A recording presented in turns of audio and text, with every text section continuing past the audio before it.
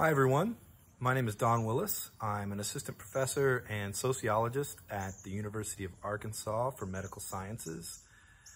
And I'm here to talk to you about my paper, Feeding Inequality, Food Insecurity, Social Status, and Health Among College Students, which I'm thrilled to have published in the Sociology of Health and Illness.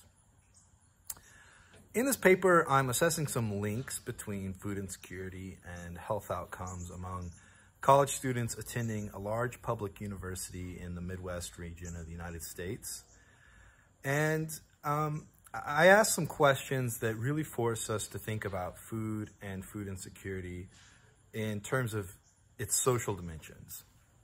So specifically, first I ask, what is the relationship between food insecurity and self-rated health, weight status, and depressive symptoms?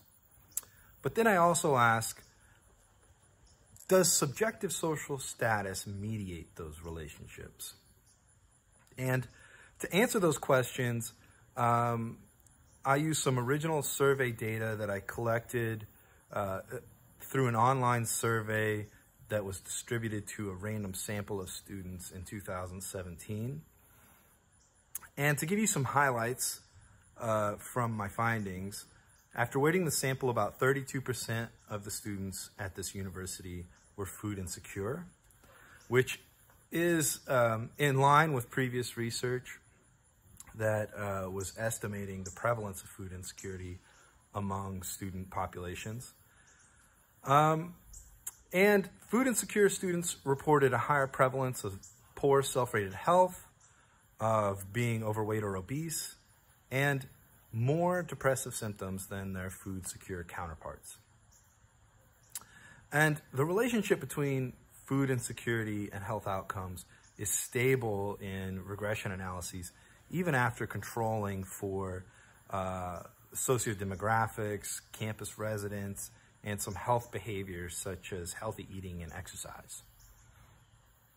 And finally, subjective social status mediates the relationship between food insecurity and two of those health outcomes, specifically self-rated health and depressive symptoms.